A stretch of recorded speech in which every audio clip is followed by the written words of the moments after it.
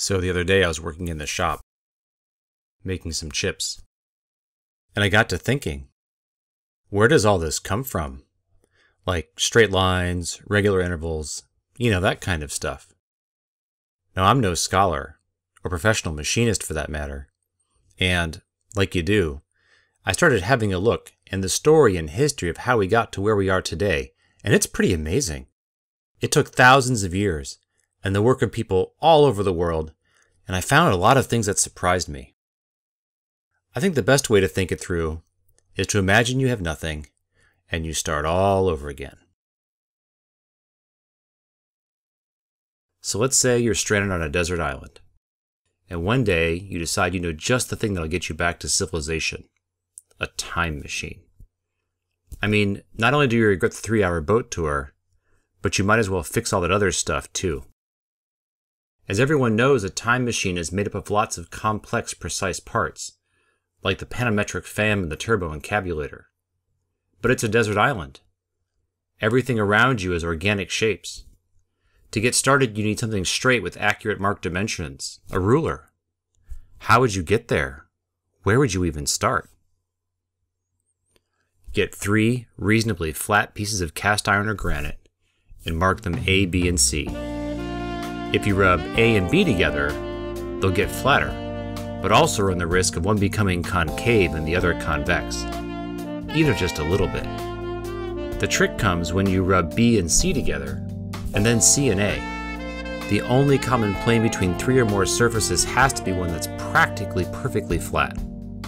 This is how you, on a remote desert island, with a lot of effort but no external reference, make a perfectly flat surface from which all the dimensional precision of the modern world comes from. With that flat surface, or surface plate, you can make the rest of the tools you need to create things like squareness, parallelism, flatness, how round something is, and make tools for accurately dividing a circle. Then you can make portable straight edges which are just as flat as your surface plate to transfer that nearly perfect geometry into other machines like lathes or milling machines to make precision parts. Everything precision around you can be traced eventually back to the surface plate. Oh, you don't see the surface plate in, say, your car or phone. But if you follow the chain of tools backwards, it's there. Your phone was made by machines which got their final precision from straight edges, which in turn got their precision from the surface plate. It's like bricks in a building. All bricks are relative to the first one that was laid. So it is with tools in the machine shop to the surface plate. They're in every machine shop and factory throughout the world, and they are regularly inspected, resurfaced when necessary, and certified to attest to their accuracy and serve as the final authority and foundation for precision surfaces. Mine came from the Alameda Naval Air Base, where it was in the machine shop that rebuilt jet engines from at least the mid-60s until the base closed in 1997. It's old and beat up, but it's good enough for me, and I think the history is pretty cool.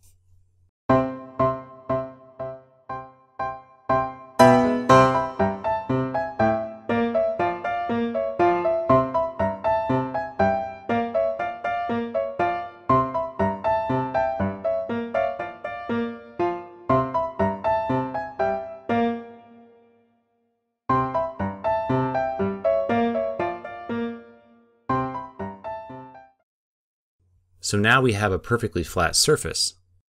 But what a surface plate can't do for you, though, is give a unit distance of measure, something like the regular marks on a ruler. This has to be an arbitrary amount, and historically the differences between the next town or parish over have plagued trade and commerce for millennia.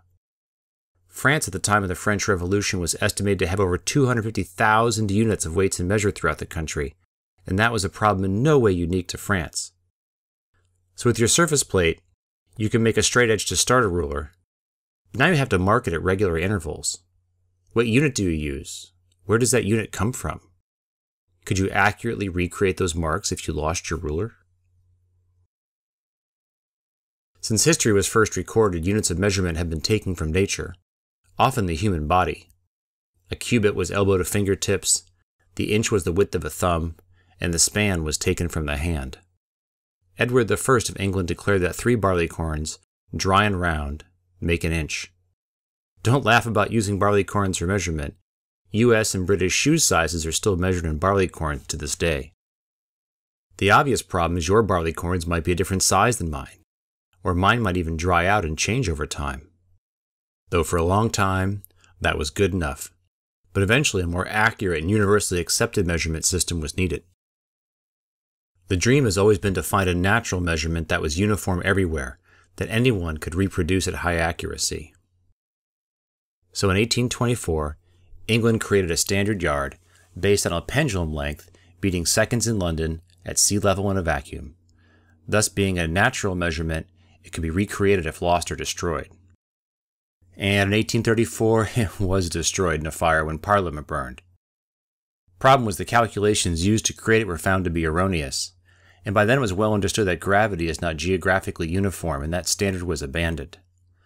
Thankfully, copies of the previous 1760 yard were still available, and from those, a new standard was made to which all measurements were standardized all the way until the Weights and Measurements Act of 1963.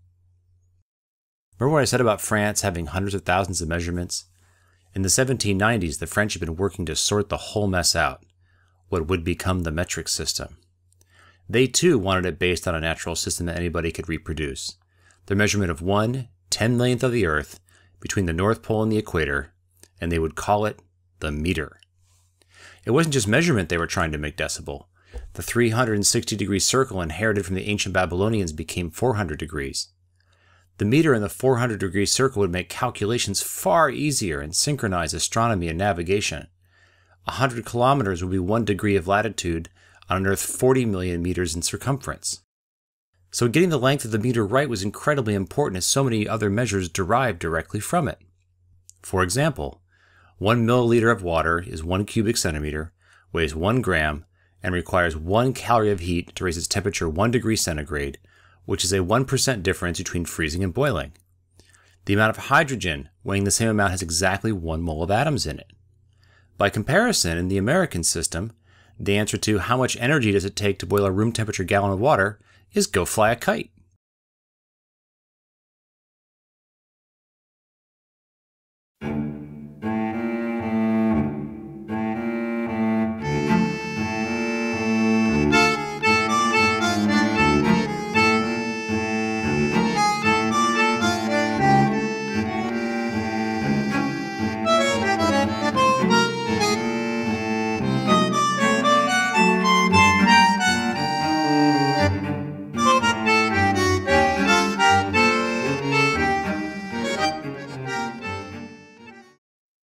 To get the measurement needed for the meter, in the early 1790s, the French Academy of Sciences charged 2 men, 2 of the top astronomers of their time but also very familiar with surveying, to plot the meridian distance from Dunkirk through Paris to Barcelona. The remainder of the distance to the equator and North Pole would be extrapolated. Originally, the mission was supposed to take less than a year. However, after some delays, when the expedition was finally underway, the country was convulsing from the French Revolution and everything was a mess to say the least.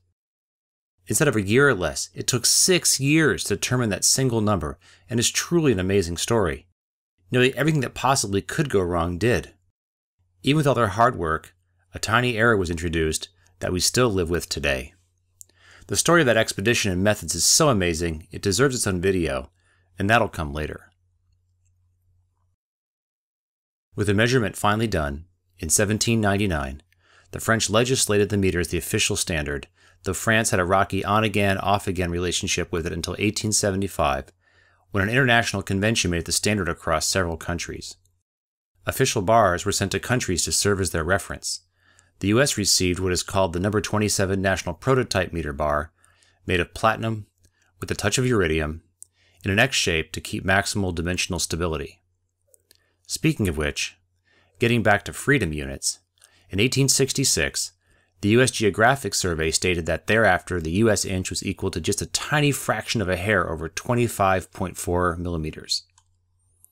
Starting in 1893, all the way until 1960, every calibrated device made in the U.S., inchrometric, from the most sensitive scientific instruments to school children's rulers, were all traceable back to that number 27 meter bar sitting in Washington, D.C. It was at that moment, over 150 years ago in 1866, the the US inch was linked to the meter, and every time in later years the meter was further refined, so was the inch with it.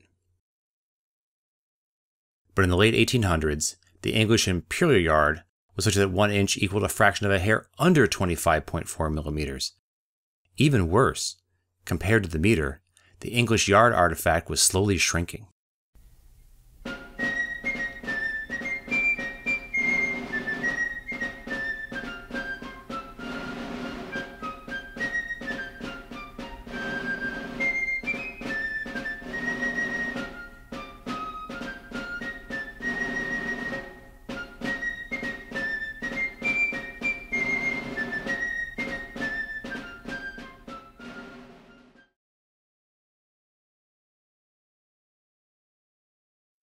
So having your flat surface, a now agreed upon international standard, is useless unless you can actually get it into the hands of the people manufacturing high precision products.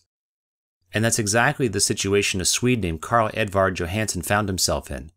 He was inspection chief at a Swedish factory making American and German guns on license. But when they started making a new gun, there was no way for him to quickly make new gauges, the tools to quickly check the size of machined items. In this footage from a World War I UK munitions plant, notice she's checking the dimension with gauges of a fixed size. The obvious problem is that they're going to wear, be difficult to adjust, and not super precise. What was needed was a system where the gauges could be adjusted, but even more importantly, checked and set correctly at regular intervals, and that's what Johansson invented. Notice now the gauges are adjustable, but even more profound and far-reaching was the system used to set and check them. For that, Johansson invented a set of very precisely made metal blocks, sized such that they could be combined together to make many, many thousands of dimensions quickly and accurately. In doing so, he made a universal measuring system that underpins the industrial world today.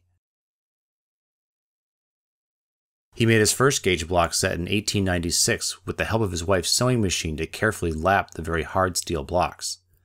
His first sets were so expensive they cost more than his annual salary at the gun factory.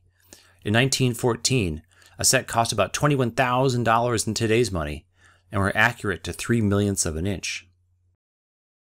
Making the block so they kept dimensional stability at that accuracy proved very difficult, and Johansson had to experiment with many different kinds of steel, but also cycles of freezing and heating and letting them sit for many months before finally being lapped to final dimension.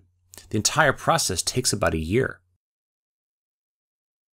At the outbreak of World War I, the U.S. War Department declared Johansson's blocks as the standard of measurement for all war material.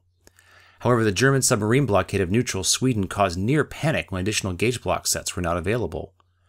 The chief of the U.S. Bureau of Standards was able to get Johansson's U.S. sales manager released from Army duty and sent to Sweden.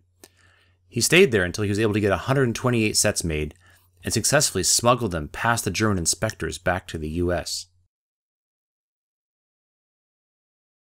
The beautiful small city of Eskilstuna, Sweden, is famous for steel and machine tools. Near its historic main square are factories with products requiring the finest craftsmanship. Here, over 300 years ago, Sweden's tool-making had its origin.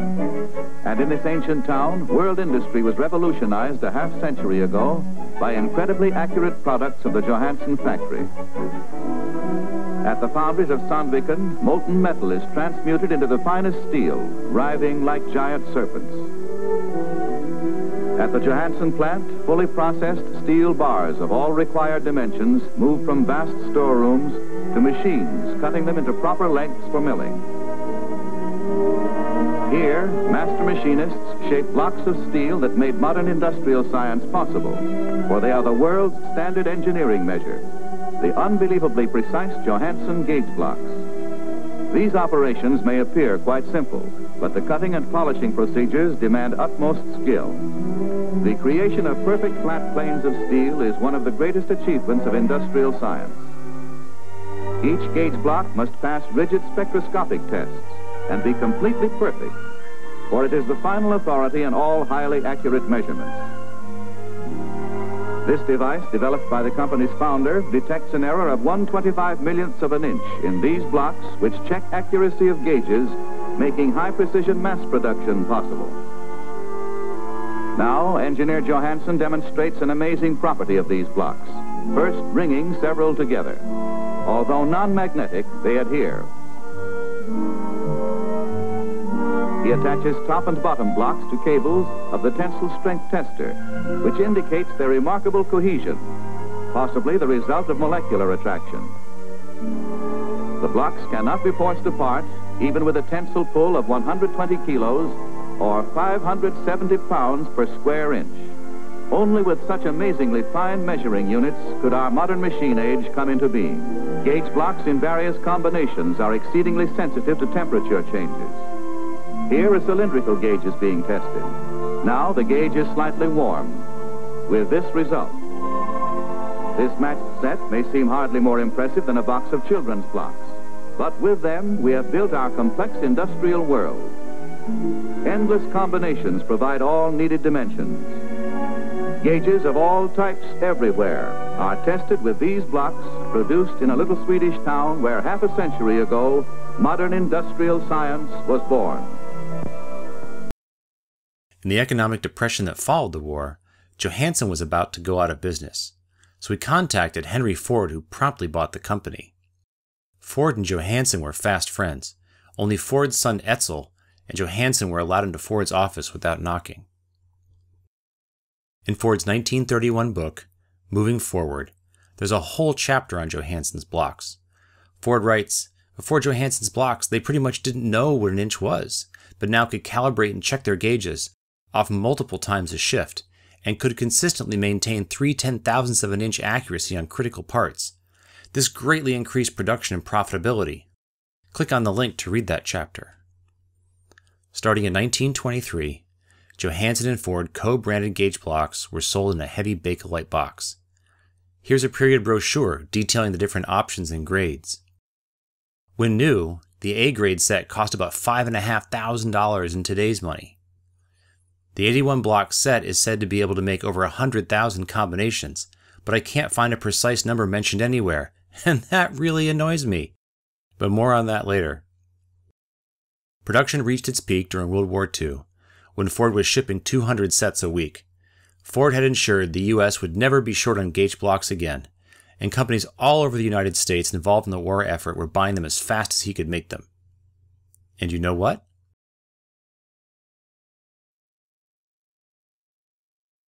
The blocks have an amazing property. If you carefully slide or ring them together, they'll actually stick together on the very precision-lapped sides. Is it because of intermolecular forces? Cold welding where the electrons are crossing between the blocks? Or maybe because the atmosphere is crushing down on them and all the air is squeezed out? Or, I don't know. The debate rages on, and no one seems to know for sure, but it's probably a combination.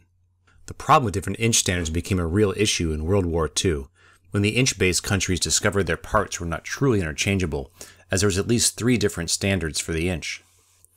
Following the war in 1951, the Canadians sensibly legislated that 1 inch was equal to 25.4 millimeters exactly, and shortly after, the US and UK followed suit. But Johansen had beat them all to it. He had split the difference between the US and English standards, and set 1 inch to exactly 25.4 millimeters long ago in 1923 when he started working with Ford. He had effectively already shifted over entire industries which were using his blocks as their definitive basis of measurement to what was then called the industrial inch. I'm going to let that sink in for a moment. The US inch is not only based on the meter, but effectively a guide from Sweden that determined by how much. Gauge blocks have innumerable uses around the shop, but one important one is to regularly check your micrometers. Though not as accurate as gauge blocks, micrometers are the most frequently used measuring device. If there's a difference between your micrometer and gauge blocks, trust the gauge blocks. Attesting to the importance of gauge blocks today, there are many manufacturers, but they are still widely called Joe blocks, in honor of Johansen, no matter who's making them.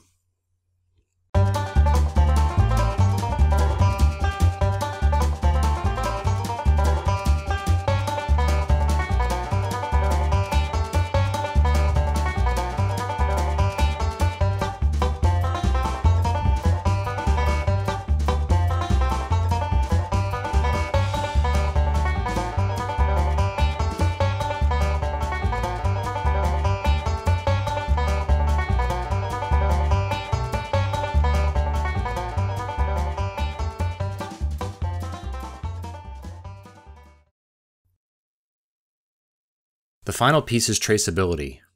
Here in the US we have NIST, the National Institute of Standards and Technology. It serves as the authority for all weights, measures, and more. Other countries have their own equivalents. NIST will, for a stiff fee, test and certify your measuring devices to meet extremely exacting standards and record the precise deviation. In a factory or laboratory, you'll see certifications on measuring devices which are not checked directly by NIST, but rather checked locally and are part of an unbroken, verifiable chain leading back to NIST. Many shops will have a very high-quality master set of gauge blocks that are only used to verify the precision of the other gauge blocks, which in turn then check everything else.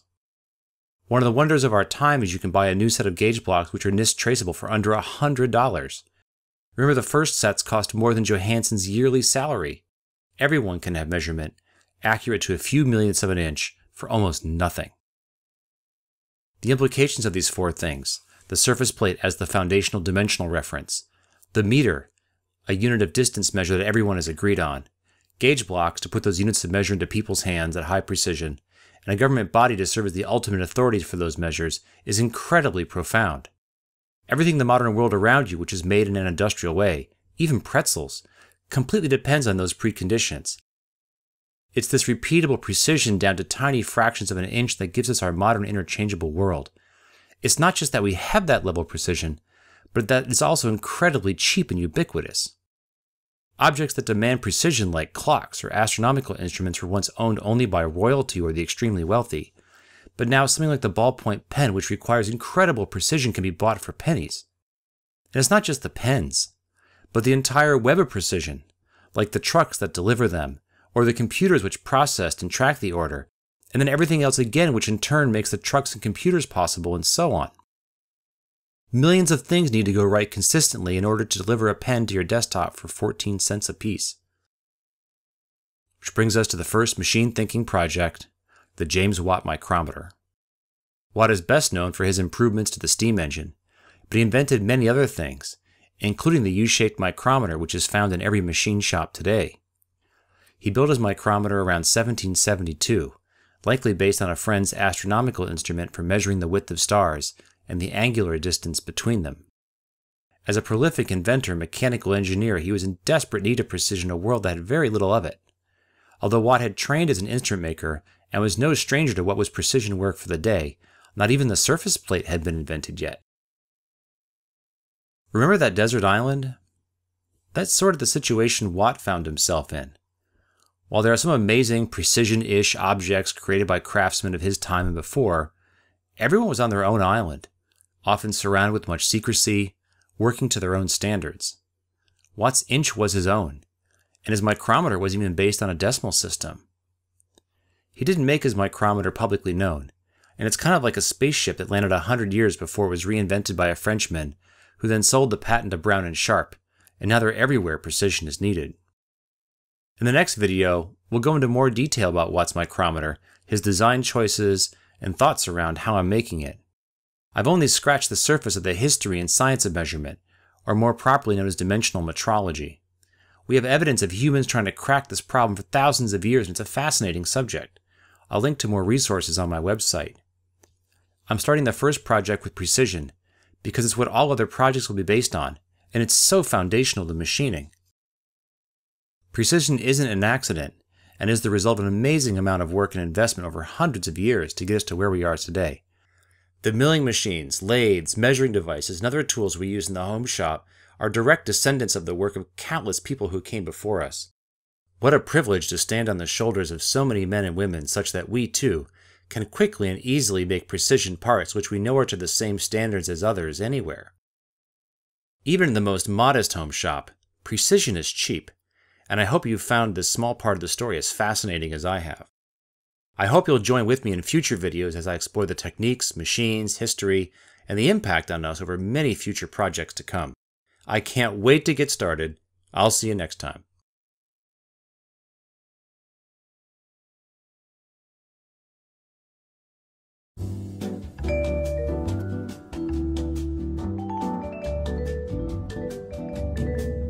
My favorite book on the subject of metrology is The Foundations of Mechanical Accuracy by Wayne Moore, son of Richard Moore, founder of the Moore Special Tool Company. More Tools are known for their incredible accuracy and insane lengths the company went to build their machines. Their jig boring and grinding machines are very famous, and I'm sorry to say I've never had a chance to use one, or even seen one in person.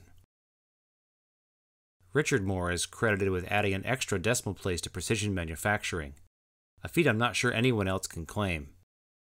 So I emailed the Moore Tool Company and asked exactly, which decimal place are we talking about here? And I'm still waiting on an answer. Wayne's 1970 book is essentially a very elaborate sales brochure for their universal measuring machine, thoroughly showing how they built their machines, control for quality at every step of the way, and steps for maintaining a millionth of an inch in accuracy. But it's a lot more than that, too. Having extensive documentation on all the pitfalls, setups, and techniques needed for ultra-precise measurement and manufacturing, even down to how they had very elaborate temperature controls and worked hard to keep even human body heat away from castings weighing tons. There's also sections on measurement history, and this book served as one of the inspirations and sources for this video. If you like guys in Brill cream and horn-rimmed glasses getting super nerdy with precision, I can't recommend this book enough. If you look on eBay or Amazon, people are asking crazy prices for used editions though, but you can still buy it directly from the Moore Company brand new at far lower prices. It's still spendy, but a worthy addition to your bookshelf. Over 350 pages, with over 550 photographs, is well worth the price of admission. Remember talking about all the possible measurements with Johansen blocks? The standard 81 block set is broken into whole inches along the bottom, 1 to 4 inches, then increments of 50 thousandths, from 50 thou up to 950. Above that is the blocks needed to fill in between the 50 thous, with 101 to 149 thou blocks. And then above that, finally the 10 blocks which cover the 10 thousandths between each thousandth. The process for determining which blocks you need usually goes something like this. Let's take the measurement of 3 inches, 976 thousandths, and 2 tenths. Conveniently, this is the example also used on the Starrett site, so people with other block sets can follow along. First, you want to eliminate the 2 10,000ths at the end. So you'd select the block that's 100 thou with 2 tenths and subtract that from the total. Now we have 3.876 inches. The thousandths place ends in a 6.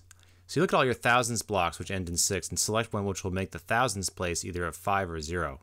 In this case, let's select the 126 thou block and subtract that for 3.75 inches even. Now it's a simple matter of adding a 750 thou block and then 3 inches, and then we're done. Here's why the claim of over 100,000 possible measurements bugs me. Well, that's true, only because they use the weasel word over. I figured pretty much straight away this way underestimates the possibilities. You don't even have to do any real calculations. Because this set allows us to make 10,000 measurements between each inch, just start figuring out how many full inches you can cover. If we add up just our inch blocks, 1, 2, 3, and 4, that's 10 inches. Which means that by combining those inch blocks with the smaller ones, we know right there we can get 10 sets of 10,000 measurements.